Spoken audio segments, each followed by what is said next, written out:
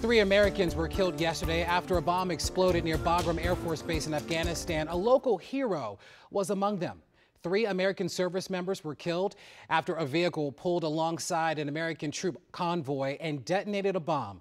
3 additional troops were wounded in that blast. It was the deadliest day for U.S. troops in Afghanistan this year.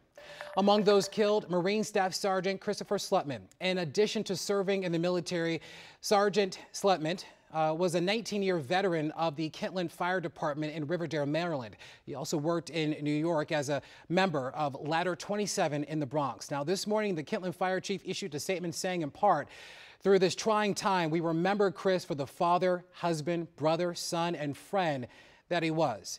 The moral character he displayed daily and the courage and conviction to serve his fellow Americans, both at home and abroad."